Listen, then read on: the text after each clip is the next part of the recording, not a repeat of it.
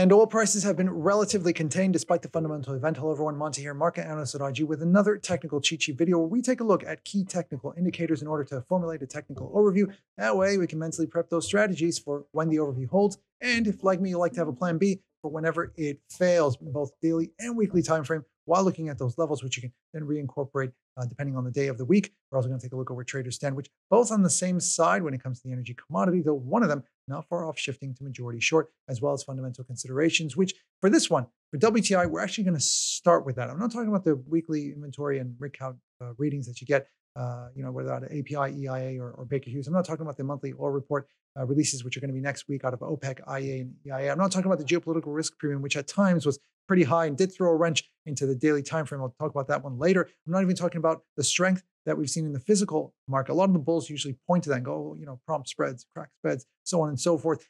Financial markets not truly reflecting the strength that exists and the tightness that might exist in the physical market. Not even talking about the recent OPEC plus output cut extensions to the end of this quarter. I'm actually talking about what exists between the oil traders about these sort of thin red lines. You always see that with traders, both large and small, about where oil prices ought to settle. What is the new range, which is going to entice whether the suppliers or the buyers in or out, or whatever it is going to cause these key movements. So, about 10 years ago, it's around $100, for example. No, wait a minute, we're at a new zone. It's around 50. No, we're taking up to 60. Is it between 70 and 80? Is it between 80 and 90? Is it between 70 and 90? So on and so forth. It's that sort of thing, that sort of mentality that exists amongst traders. That's why I brought this one up first before we actually take a look at the technicals. With that in mind, let's go ahead and get started. We're going to start off with the weekly time frame.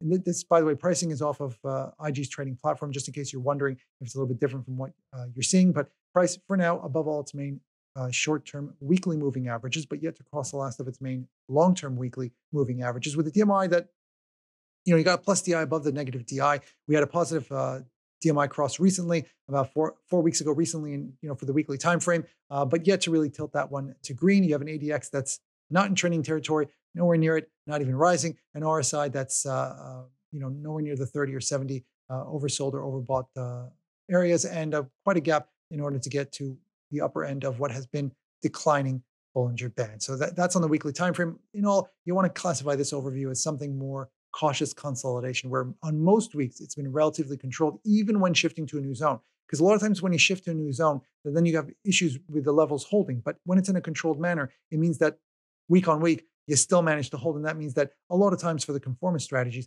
remain usually selling after a reversal or buying after a reversal, selling after a reversal off the first resistance or buying after a reversal off the first support. Though in this case, when you say cautious consolidation, it's got added caution. Just you do have those moments where it can go a little bit beyond that. So you don't want to be the pawn getting stopped out first. So if you're fading the move, you're at the peak. If you fade the move and it doesn't offer a reversal or a significant reversal, you're at the top and it's going great. If it does, though, then you want to be careful because you don't want it to get to the stop loss or your SL. For the contrarian strategy, those of you contrarians, by the way, it's a buy breakout off the first resistance. It's a sell breakout off the first support. Of course, you want to check if it coincides with key midterm levels as well as those lines that I talked about. And also, I want to point out that levels have been narrowing a bit again on the weekly time frame, because when we had that geopolitical risk, it was rising, and now it's managed to narrow a bit. I'm not saying that there isn't a chance for that geopolitical risk premium to cause moves again. It's just that for now, it's causing levels to narrow slightly a little bit. And speaking of those levels, the distance between the relative starting point or RSP and the first resistance or first support, $3.11. Now, keep in mind, this is for the week, for the start of the week, so they're much larger. And between the first and the SL or stop loss, $1.55, though, again, at your discretion. And that's because you have to look at it in terms of your risk reward. So don't just go for like a reward of 5 cents and go, I'm going to risk $1.55. That's not proper risk management, but you know what I mean in that regard. Or if you're flipping it, if you're going for a breakout and you want to flip it in terms of where your SL and where your stop loss and where your take profit is going to be. What about on the daily time frame? It's always going to be a little bit trickier. And the reason why is because on the daily time frame, it's much, much, much easier to shift those technical boxes. Price, though, above, as of doing this video, above all its main short and long-term daily moving averages. With the DMI, that by one calculation, I would say it's positive. We had a positive DMI cross not too long ago, but what happened was that it was preceded by a number of false crosses, which that kind of masked this. When it finally did occur, it's like, oh, now it's occurred. And that has threw a wrench in some of those DMI traders out there. An ADX that is rising, but still not in trending territory just yet. An RSI not too far off overbought, and price at the upper end of the Bollinger Band. So how are you going to classify something like this? Looks like there's positive buys, breached a recent midterm resistance level. We are somewhat within a shorter term bull channel. And that means that the overview all time is a little bit trickier to classify, but it's between bull average versus consolidation volatile. Consolidation volatile is whenever you got a very, very wide channel or you got price sort of averaging back, whether up or down, moving back towards an average with these mini trend moves, so to speak. Because, if you have a mini trend move, you got, a number of sessions where it's going up or it moves up a little bit. Okay, now things are a little bit, you get some positive technical indicators, and then after it starts to move back down or sort of average back and all that. Now, depending on where you are within the channel, all three of these key technical indicators can shift. So all three of them can shift to neutral, and one or two of them can even shift to bearish, depending on where you are within this bull channel. So a lot of times it's a bit difficult to just call it a bull average just yet, and you want to at least get past, in terms of price indicator proximity, price is close to a lot of those key indicators, you want to offer a little more distance before shifting this one and actually saying this is a bull average overview. But if you think that's the case, I'll get to the strategy in just a moment, because for the conformist, it's a buy breakout off the first resistance and sell breakout off the first support. Somebody out there going, wait a minute, isn't that the opposite of what we saw for the weekly? Yeah, weekly levels are larger. So on the weekly level, it's a little different. Think of it as going for breakouts off the first resistance for support and going for a reversal off the second resistance or second support on the daily time frame, because the levels are much narrower, which I'll get to in just a moment. But those of you who think, and this you can also use for the weekly time frame, that you think that the first levels are going to be for this week or this day as centers of gravity, what you can do is then, if it isn't going to offer much beyond the first levels, but you want to trade it up to it, you can initiate a little bit early for the breakouts and move up and take it to the first resistance, or take it down if you're going for a sell breakout to the first support. That's in terms of the conformist.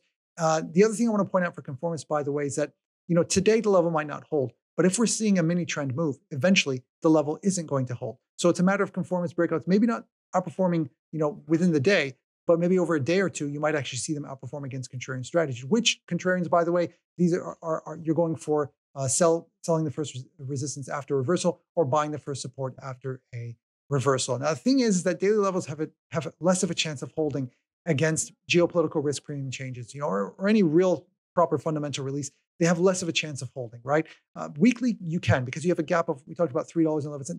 That's depending on if price is at the RSP and then you have a fundamental news or something, it has a much better chance of holding compared to the daily time frame, where the distance between the RSP and the first is only $1.10, and between the first and the SL or stop loss, 55 cents. Again, the stop loss depends on your risk reward. Okay, so keep that in mind before you put the stop loss in. And again, that's if you're selling off the first resistance. If you're going for a buy, you just flip it up in terms of where you want your take profit to be and where you want your stop loss to be. So that's when it comes to the overview, levels, strategies, so on and so forth. Let's take a look at the traders, where both of them majority buy. They were majority buy last week, still majority buy at the start of this week. These are week-on-week changes. But for the COT speculators, taking it up to a heavy buy 73%, IG clients on our end dropping from a heavy buy 67 to just a slight buy 53%. Not going to take much in order for them to shift into majority sell territory. I'm going to go ahead and plot it onto the chart. Blue dotted is going to be the IG clients, green dotted COT speculators as percent long, looking at the left axis. So, if the blue dotted is here, it means they're 66% long. The red dotted, by the way, that line is the 50-50. Whenever you see the dotted line above, majority buy. Whenever they're below, majority sell. So what exactly is the story over here? I have to say that it's generally been in favor of IG clients. What I mean by that is that, when prices were going down, you do have a number of momentum traders that were getting out over here. Price went back up. They started to go long. They went into extreme buy territory, the green dotted line, that is. We're looking at COT speculators. Price went up.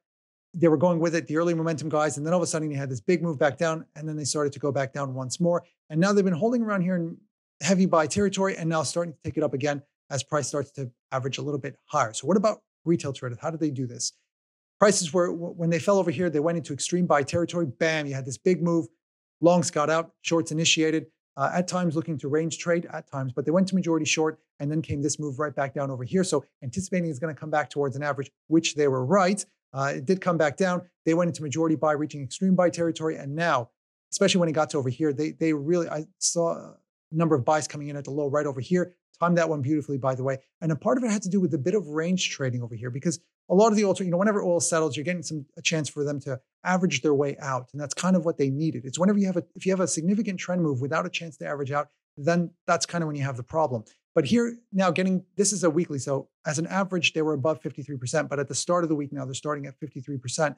So if we do get significant price increases here on out, if it's going to entice longs into closing out and shorts into initiating, we may actually see a shift back to majority short territory. So that's about it from our end. I hope you guys enjoyed this video. Good luck out there.